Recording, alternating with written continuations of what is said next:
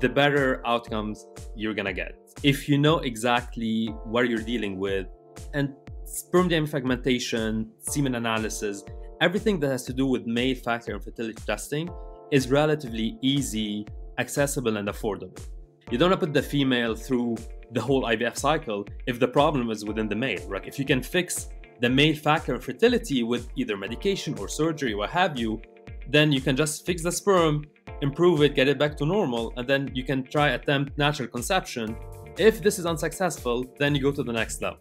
So I think people are used to being overly aggressive and overly treating women for like multicultural and social reasons.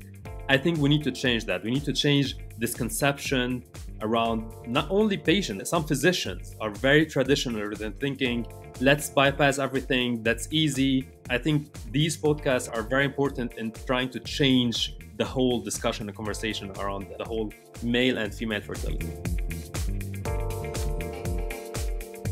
Welcome to the Egg Whisperer Show. I have Dr. Ramy Ghayda on today. Welcome back, Ramy. Thank you so much for having me. Always a pleasure being here. I don't feel like we talk about sperm enough, and there's no one better to talk about sperm than a reproductive urologist. So thank you for joining us again. And the title of today's talk is Sperm DNA Fragmentation Testing, the latest tests and tools for abnormal sperm testing. Dr. Ghayda is an experienced urologist who has a long history of working in the higher education industry. His specialties include urology, andrology, and male infertility. He is currently an assistant professor at University Hospitals in Cleveland, Ohio, and the chief medical officer at Legacy, a company that is literally revolutionizing how men and couples test and freeze sperm from home. You have to tell us more about that. And I'm delighted to have him join me today to talk about sperm, the importance of sperm DNA fragmentation testing, how sperm abnormalities are diagnosed, how to improve sperm health, and, of course, new tests to consider. Welcome back, Ramy. Thank you. Thank you for having me. We're 50% of the equation. I think we should be 50% of the discussion, right? We know that we are responsible for about 50% of infertility cases. So it's always good being here, trying to shift the blame away from the female, and then trying to have these like very educational discussion and conversation just to educate people and raise awareness about the role of the man and the sperm in the whole journey of fertility.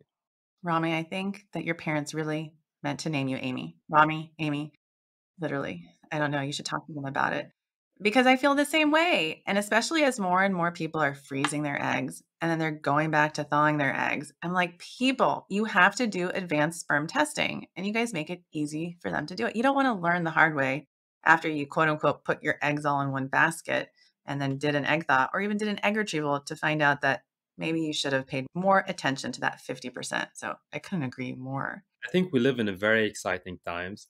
We have now more access that's way affordable than before for reproductive care for female and for the male. So it's very important for people, patients, and like society at large to know their options and like to be educated about what can they do to improve, to test, and to make sure that the whole journey is the best possible, leading to hopefully good outcome. Well, let's get right into that then. Let's talk about the different ways that sperm can be tested. Tell us about them. Sperm is the smallest cell of the human body. The egg is the biggest cell, right? Let's start there.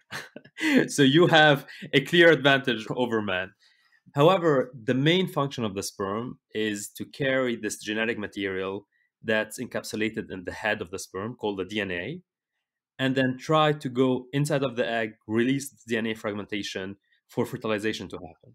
Traditionally, for over maybe 50 years, 70 years, the main testing for sperm and male factor fertility was relying on the traditional semen parameters, meaning that the people and andrologists were only checking the quality and the quantity of the sperm. That's it.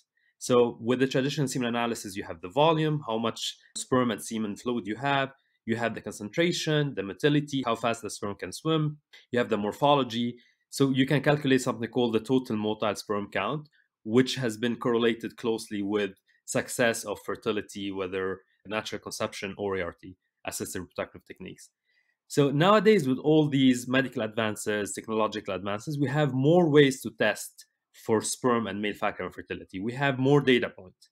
We have something called functional test for the sperm. Like we try to assess how is the function of the sperm. Is it able to penetrate the egg? Is it able to fertilize it? However, these tests are expensive. They need very highly trained technician. So they have fallen off like the labs nowadays. The next new thing that's on the market now is DNA fragmentation. So basically, DNA fragmentation looks at the integrity of DNA. So how good is the DNA inside of the head, sperm head? Because this has been correlated very closely to miscarriages, to very bad IVF outcomes, to very prolonged period of natural conception. So it's very important to have this additional data point alongside the quality, the quantity. We need to know, is this sperm carrying a good DNA to be able to fertilize the egg or not? And this is one of the indicator now. And when do you think it should be checked and why? So this is a very tricky question because traditionally in the guidelines, like in the AUA guidelines, ASRM guidelines, all the European guidelines, we don't have a clear timeline on when to check it. However, because it's more accessible and it's cheaper, like some companies like Legacy, for example, are doing it from at home, it's mail in, you don't have to pay a lot of money. So it's more available and accessible to people. But, anyways, the rule is if you have recurrent miscarriages, if it's taking you a lot of time to naturally conceive, or if you have bad outcomes from IVF, IUI, or ICSI, then you need to dig deeper into the DNA fragmentation of the sperm just to know if there's anything out there that you can fix. I would say also, if you're trying to figure out what the best treatment type is for you, doing the test is something that I suggest to my patients. It is not mandatory to do, but it's part of my conversation with new patients. If they haven't done this testing before, even if they've never had any of those worst case scenarios that you've talked about, I always say the more you know, the better things will go. And there's nothing wrong with having a guy eat healthy, sleep better, drink water, stop smoking. Yes, I mean the THC also, stop doing that. So I appreciate you saying all those things. We'll get into more about the legacy test too. But tell us more about how you actually do the test. Like, how does the testing actually work? So we have different ways of testing DNA fragmentation. It all depends on the technique of and the availability of the lab. At Legacy specifically, we use a specific test called the SCD or the halo test. So basically, we're just checking how much denaturation there is in the head of the sperm. It's like a very technical term. However, we have so many other ways, like a tunnel testing, like comet testing, SCD, SCSA. So these are all different labs to test the same thing. The only caveat here is we don't have one reference range. So because this test is relatively new, we've been using it over the last 10 years, we don't have a cutoff or like a reference range. Usually people and scientists would say anything over 30%, meaning you have 30% of your total DNA that's fragmented, is not good. So anything more than 30% is considered positive for DNA fragmentation and might be correlated with poorer outcome.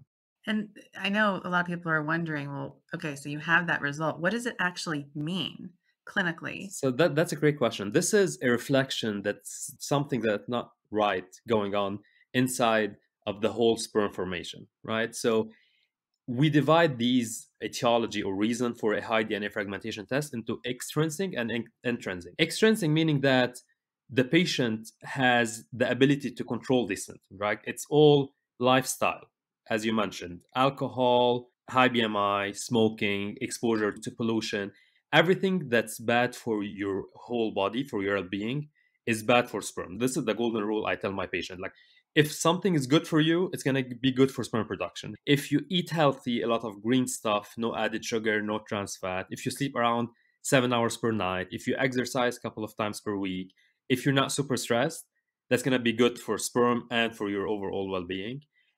Anything that would increase the temperature of your testicle is bad.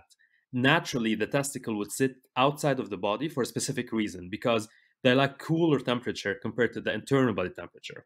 So, for patient who use a jacuzzi, saunas, very tight underwear, for patient who puts their laptop on their laps for extended period of time, this is going to increase the temperature of the scrotum and might lead to increased DNA fragmentation. And finally, smoking, excessive alcohol consumption, like social alcohol is good, moderate caffeine is good. Any marijuana, recreational drug is bad for sperm DNA fragmentation test. So this is the external factor. The internal factor could be a medical reason that's leading for the increase in DNA fragmentation. Like, for example, varicocele, which is a very common condition in men. It's basically the dilation of the veins around the testicle that will increase more the pressure on the sperm formation, increase the temperature and the blood flow. So many other conditions, like some genetic conditions. So this is why it's very, very important for anyone with abnormal semen DNA fragmentation test to go check with the urologist or reproductive endocrinologist, just to make sure that we're not missing any organic or medical cause that can be corrected. Because once we do some testing, like a physical exam, a scrotal ultrasound, some hormone testing, we might be able to figure out what's the problem there. We might fix it, and then we expect the DNA fragmentation to go back to normal. And what about low testosterone as a cause? So low testosterone is one of the cause for abnormal sperm production and abnormal DNA fragmentation. This is a very important point, especially for people on testosterone replacement therapy. The most important hormone for sperm production and sperm health and DNA integrity is internal testosterone. It's the testosterone that's secreted by the testicles themselves. When people are taking external testosterone, like they're injecting TRT or using the androgel or any other type of TRT, the body's going to perceive that, oh, I have a lot of circulating testosterone. Let me shut down my own production of testosterone. So when you shut down this natural production of testosterone, the sperm production is going to take a big hit. So you're going to have a decrease in the semen parameter and the volume, the quality and the quantity, and the DNA fragmentation might also be affected.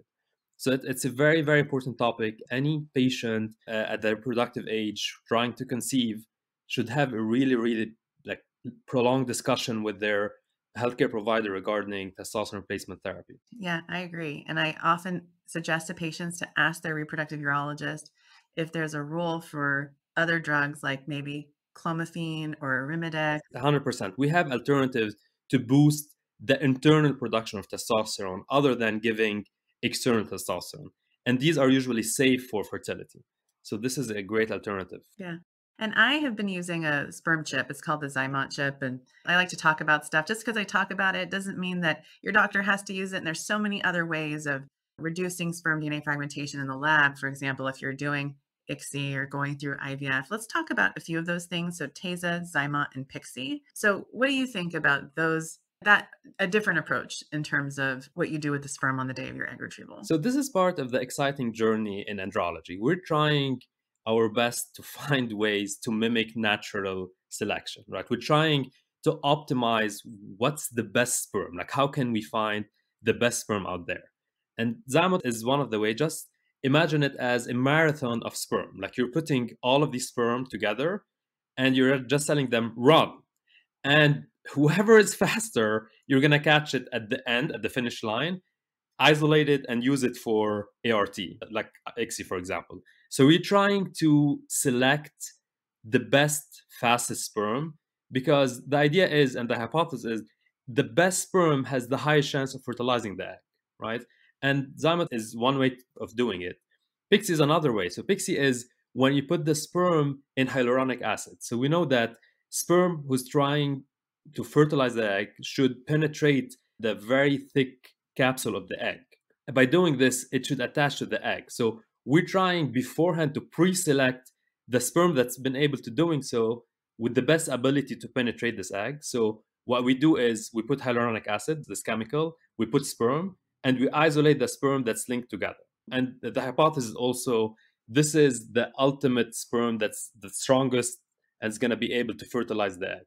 Tesa is a different story. So we know now we have some evidence saying that sperm will increase its DNA fragmentation along the way. So when you have the factor itself, which is the testicle, you have the lowest DNA fragmentation index. So the closer you are to the factory, the better sperm from a quality and quantity perspective you're going to have. So this is why rather than taking sperm from the ejaculate after they traveled from like the testicle to the epididymis, which is the small tube, to the vas, to the outside, you're just going directly to the factor itself and you're just aspirating some sperm from there. The idea also is that you're going to get the best quality sperm from the factory. So all of these factors are trying to decrease the subjectivity in selecting sperm. The technician out there is looking under the microscope and thinking, what's the best outcome I can have by selecting the best, fastest sperm that's able to connect to the egg. And these are ways that can help. I think this is the beginning of a very exciting era in andrology and IVF. 10 years down the line, I think things will be even way better and more specific. So I'm very excited to be here. And I'm excited to have you here too, because I think we're very like-minded. One of the things that I hear from other patients is that they bring these suggestions to their doctor. I'd like to check my partner's sperm DNA fragmentation. And they say, it doesn't matter, just do IVF. I don't believe in it.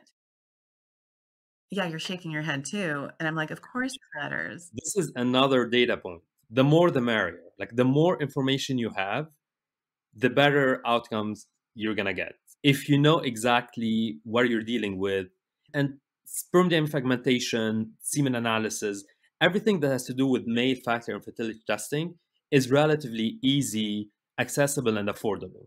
So this should be used in parallel for any testing for the female and should precede any final decision over IVF and ICSI, because you don't want to put the female through the whole IVF cycle if the problem is within the male, right? If you can fix the male factor of fertility with either medication or surgery, what have you, then you can just fix the sperm, improve it, get it back to normal, and then you can try attempt natural conception. If this is unsuccessful, then you go to the next level.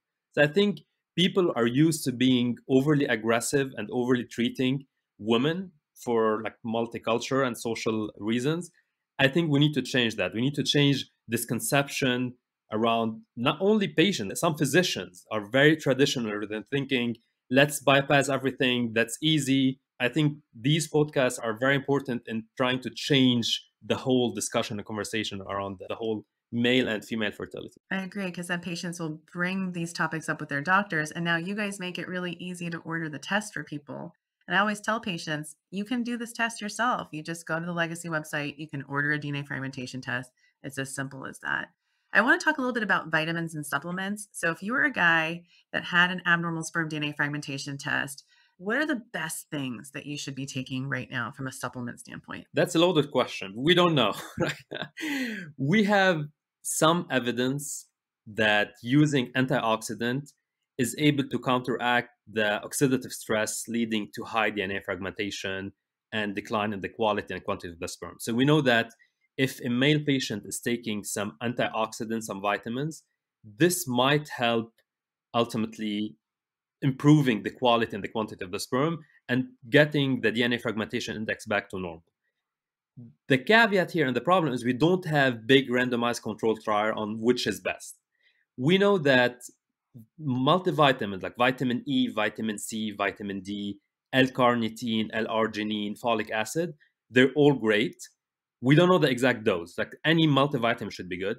I would say one of my favorite is something called CoQ10. So CoQ10 has the highest level of evidence that's showing people who took CoQ10 versus people who took placebo showed an improvement in the semen parameter. So I always tell my patient, take any multivitamins you want, just make sure that it includes CoQ10 300 milligram per day. So this is like the short answer. The long answer is we need a lot more studies to figure out which is the best antioxidant to use. What you say is exactly what I share as well. I say, take something like Conception XR, add CoQ10. I also say fish oil and vitamin D. So those are the things that I tell patients to take at their new patient appointment from the very beginning to improve things so that people have the best chance of getting pregnant without my help. And if they need a little bit of my help, hopefully we'll be successful the first time. I know that doesn't always work. The sperm cycle is 74 days. So any change that they do in their lifestyle, whether they're taking a supplement, a vitamin, or doing any surgery, they have to wait for a couple of sperm cycles to see any effects. So let's say they're taking this CoQ10, they should test in probably 3 to 6 months just to give time for the sperm cycle like to recover, to have a new sperm, mature sperm, and see if they had any improvement. So this process, it will take so much time. So as you said, it should be one of the first things that people would do is change their lifestyle, because they have control over this. Like they can change their lifestyle, they can be more conscious about what they eat, their weight, their lifestyle, and they can start these vitamins while waiting for other more advanced testing. So what I say is, listen, your children are not going to have children until they're 50 years old. So if you take your age now, add 50, you need to live that long to see your grandchildren. So you need to start thinking about those things before you even get pregnant so you can live as long as possible. Because look at this world. We don't want to leave our children behind. We want to be here to support them as long as we can. And most of my patients are over 40. So I'm like, look, we got to start working on this lifestyle stuff now. It's very important. I agree. We have a trend of advanced paternal aging. We have people more and more wanting babies, natural conception, ART after their 40s. And this is a new trend. Like usually, traditionally, we had people in their 30s. The average was, I think, 33 or 34. Now the average is more 38. So people are wanting more children when they're a bit older, which is very, very important. Going back to what you said about testing, about changing their lifestyle and planning the whole journey. This is something that you need to put active energy into it. It's not going to happen. Most people, it can happen naturally and like very easily, but you need to be conscious about the whole journey. I don't know if Legacy knows I sing as well. I will spare you my song. But if you guys want to pay me for the rights to the song, it's called It's Always Nice to Have Sperm on Ice. I'll be happy to license it to you guys and literally sing it from the top of my lungs because I will be asking my sons to freeze their sperm in their 20s just so that when they're ready to have children in their late 30s, they have the opportunity to use younger sperm if they want. I completely agree. The younger you are, the younger is your sperm, the healthier, the better. You might not use them, but if in case you need them, like you don't know what's going to happen in your life. Is it going to be an accident, chemotherapy, some major life event?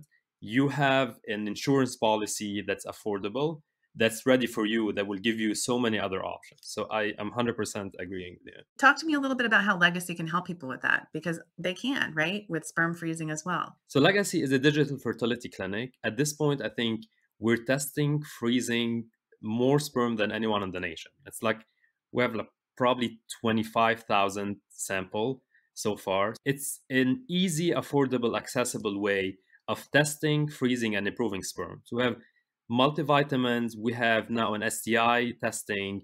You have access to telehealth consultation where people can just help explain the journey, the sperm cycle, anything that any question around sperm. We can provide that in a very accessible, client-friendly way. So I'm very excited to be working both at an academic setting, but also at a startup that's trying to change the whole field, because I think this is a revolution and we're part of this driver to hopefully better outcomes, better success, helping people conceiving. And have healthier families. That's the goal, is just teaching people what they can do in the beginning. So what's next in the future? Like I imagine like a little robot or some sort of thing I can tie to a sperm cell. And then I can take a robot and I can be outside the body, obviously, and then take that sperm cell and then watch it inside the fallopian tube and then put the sperm in an egg. It might be. The idea is, I think the future is AI, artificial intelligence. At some point, we're going to have an algorithm that would take all of this data that we have, the semen quality, quantity, the sperm DNA fragmentation, the PIXI, the zymote, all the information that we have is going to be into one algorithm. And hopefully we're going to be able to select the real best sperm to use for ICSI to try to increase the chances of ART. So I think we're going to be able to be more specific and more accurate in the whole process. I'm also very, very excited about all the genetic testing and genetic therapy that are coming. So now more and more, I have more faith that we're going to be able to treat so many people with azoospermia, like people who don't have any sperm because of some genetic mutation or a combination. I think the future is bright for these type of patients because we will hopefully be able to change some genetic coding and hopefully getting some sperm out of it. So it's a very exciting time. Wow. I can just think of the families that would benefit from that technology. So I hope you're right. I really do. Well, thank you, Ramy. Thank you for coming on today. Thank you for having me. It's always a pleasure. Is there anything else you want to add? I'm available 24/7. Like any question, any concern, they can reach me through my email, via Legacy. My passion is to raise awareness, educate people, answer their questions. So I'll be more than happy to answer anything. Thank you again. Thank you for doing that. And thank you for sharing your knowledge and wisdom with me today. And for all our listeners, I know that they're going to learn so much and hopefully they'll get over to that Legacy site and see if there's a test or something that they might want to do before they start their journey to parenthood, or even if they're already in IVF, maybe they'll benefit from learning more. So thank you again. Thank you for having me.